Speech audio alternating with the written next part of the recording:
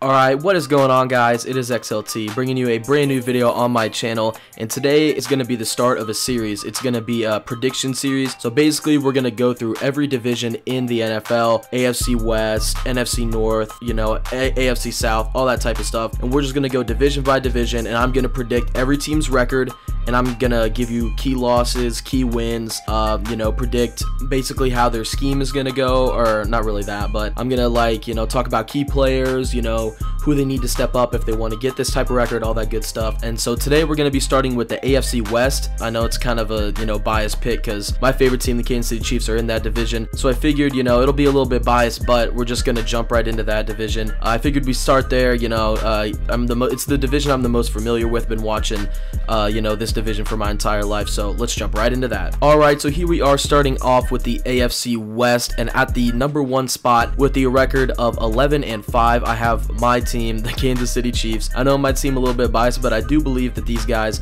have a chance to kind of run the table in the AFC West again. They're back-to-back division champions.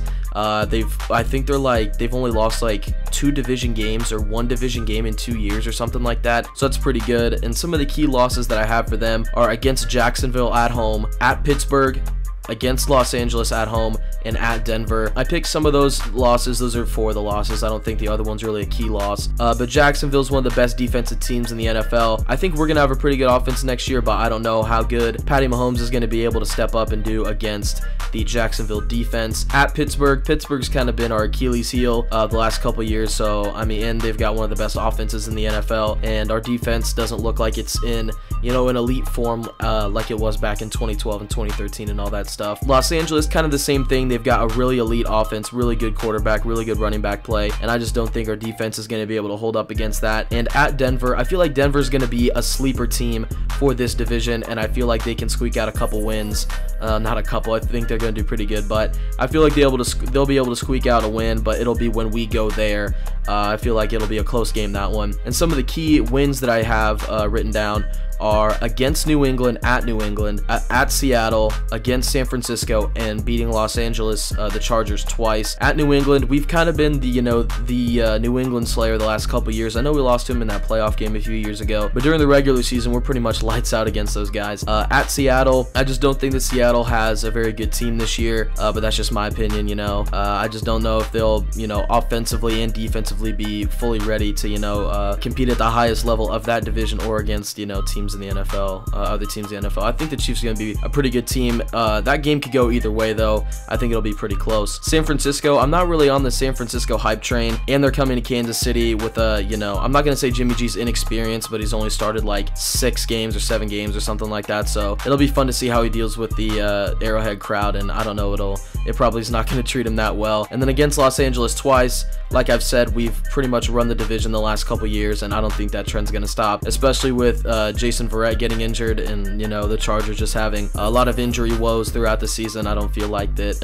I think that trend will continue, but I don't think that they're going to be able to hang with the Chiefs this year. Moving on to the second spot in the division, I have the Los Angeles Chargers at 10-6. Some of the key losses I have for them are at Pittsburgh, Tennessee, Kansas City twice, at Seattle, and at Denver. I don't think they're going to do particularly good on the road this year, and some of those games are early on in the year. Tennessee's kind of halfway through the season. Kansas City, we opened against them. At Seattle and at Denver, I think, are some of the earlier games or some of the mid games, but San Diego really never starts off too hot. They always start off kind of on the slow end of things, and then they start picking up, so I feel like they're going to struggle at the beginning of the season to get stuff going. And like I said earlier when talking about the Chiefs, they've had some injury woes on the defensive end, so I feel like teams like Denver with a good quarterback and a good wide receiver core, us with a good young quarterback and good wide receivers, and Pittsburgh with, you know, the best trio in the NFL, in my opinion, of, you know, the Killer Bees. I feel like those are going to really hit on the Chargers. Their pass rush really needs to step up this year, and it could in certain cases, but I just think that those teams are going to be able to beat them. And some of the key wins that I have for them this year: at Los Angeles, the Rams, obviously. It's basically going to be a home game because they're in the same city,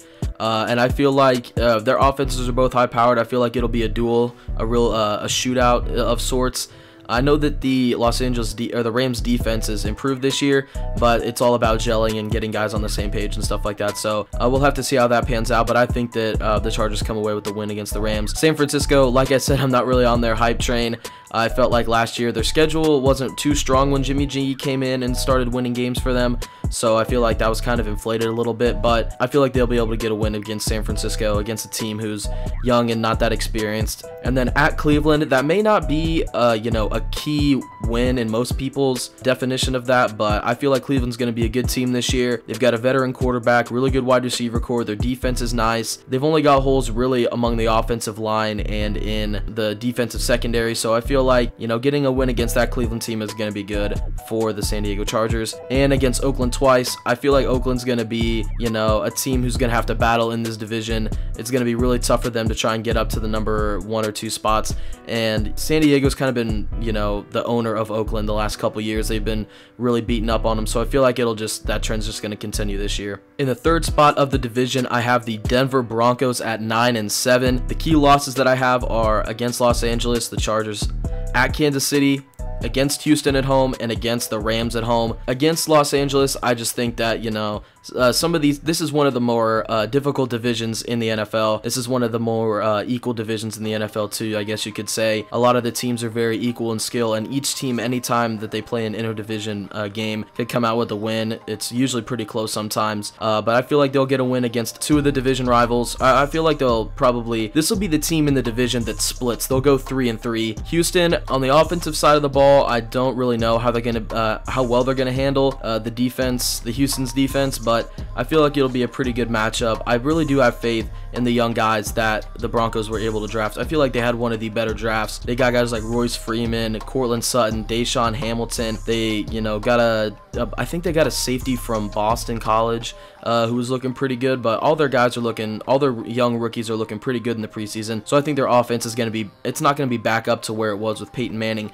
but it's definitely not going to be as low as it has been in the Brock Osweiler, Paxton Lynch, Trevor Siemian era. And some of their key W's I have it's at Oakland, at San Francisco, and against Seattle at home. Seattle goes back to those, you know, Super Bowl days with Peyton Manning, where they met each other and kind of dueled it out in the preseason, even though they got smacked, or not in the preseason, but in the regular season, even though they got smacked in the Super Bowl that one year. At San Francisco, like I said, I'm not really a big believer in San Francisco. I kind of feel like they're going to get beat up on by this division this year. And then at Oakland, I just feel like this is a win in there that I feel like you could just toss up. It's either going to be at Oakland or against Oakland, at Oakland. It's you know, you never can really predict this type of stuff, but you can kind of get a feel for it. They've split the season series pretty frequently over the last 3-4 years, so I feel like they're going to continue doing that this year, and I feel like they're going to be a pretty good contender. 9-7, they could easily end up as the second best team in this division. It really depends on how consistent the Chargers are, but the Broncos have a chance to climb up to the second or even first spot in this division. These top 3 teams I feel like really are the Chiefs, Chargers, and Broncos. I really think are going to have to battle it out for that number 1 or 2 spot, or just to be able to make the playoffs. I feel like the Broncos could be a playoff team, but it just depends on how the division shapes out and how well that they play. And last but certainly least is the Oakland Raiders. I have them at the 4th spot in this division at 7-9. It's an upgrade in terms of wins and stuff like that, but a downgrade in terms of where they place in the division. They're going to lose to, or in my opinion, there's some of their key losses that I have written down are against Los Angeles twice, against Kansas City twice, and at Indianapolis. I feel like Indianapolis is going to be a better team than a lot of people think they will be. Everybody's like, oh, they had the 3rd pick in the draft. Yeah, well, they're getting last year they didn't have, the season that they got the 3rd pick, they didn't have Andrew Luck. Now they're getting him back. They've got a good backfield with Marlon Mack and I think his name's Justin Willis. I don't think Jordan Wilkins and Marlon Mack are going to be a 1-2, you know, two-headed backfield back there. You get T.Y. Hilton, you got Jack Doyle, and now they have Eric Ebron from the Detroit Lions. They're going to have a pretty good offense. Their offensive line is young and upcoming with Quentin Nelson and Ryan Kelly. I feel like they'll be a pretty good team, and they're going to, you know, I think they'll handedly beat the Raiders. And some key W's that I have written down for them are at Denver, at Baltimore, and against Cleveland. To me, those are all going to be ego booster type wins. Those are all going to be wins that, you know, get the team back on track. So if they're down and they're like 0-4, or if they're just they've hit a skid and they've hit a rough spot, then they can win at Denver, win at Baltimore, win against Cleveland, and you know, maybe hopefully they can get some momentum on their side, get some morale up and stuff like that, and maybe they can pull out a couple more wins. Alright, so those are my predictions for how the NFC West is going to shape out. Chiefs at 1 with 11-5, Chargers at 2 with 10-6, Broncos at 3 with 9 and 7, and the Raiders at 4 with 7 and 9. If you guys did like this video, please give it a like and subscribe to the channel. More content like this is going to be coming out soon. I hope to be pumping this stuff out on the weekends whenever I get a chance, you know, in between classes and on days that I'm not super busy and stuff like that. But that's going to do it for me, guys. It's been XLT signing out.